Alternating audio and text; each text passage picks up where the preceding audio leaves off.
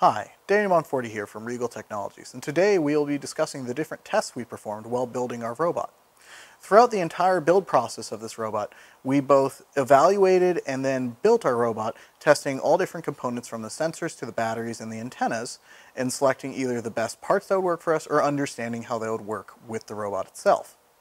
These sort of tests allow us to have a completely functional robot at the end, and similar tests are useful for bringing a robot or an IoT device to market. To begin with, we started with testing our robot's serial communication between its Wi-Fi board and the controller board. To perform this test, we used an oscilloscope with serial decode capabilities and 2 analog passive probes. Next, we determined which set of antennas would give us the largest range. While testing the antennas, we used a VSWR bridge with a spectrum analyzer to test the VSWR measurements of each antenna before performing a real-world test to confirm our results. Next, we installed the robot's camera while gaining an understanding of how the different motors in the camera arm operate. To test these motors, we used an oscilloscope to monitor the pulse width, and a waveform generator to create the pulses to control the motors, and a power supply to power the motors. Next, we tested the robot's sensors, starting with the ultrasonic sensor, which is meant to prevent the robot from crashing into different objects. To test the sensor, we used an oscilloscope, and then to power the sensor, we used a power supply, and to feed a test signal into the sensor to recreate an initial startup, we used a waveform generator to send a periodic pulse. Our next sensor, we tested the robot's infrared sensors, which allow the robot to follow a line that is on the ground.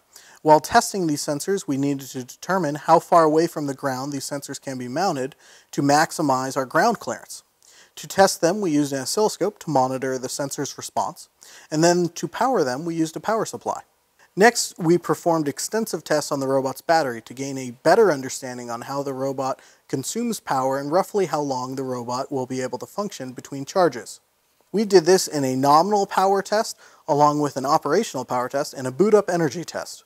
To test the robot's battery, we used an oscilloscope with a current probe to capture the current draw over time, and then an electronic load to recreate a similar draw over time for a more controlled testing environment.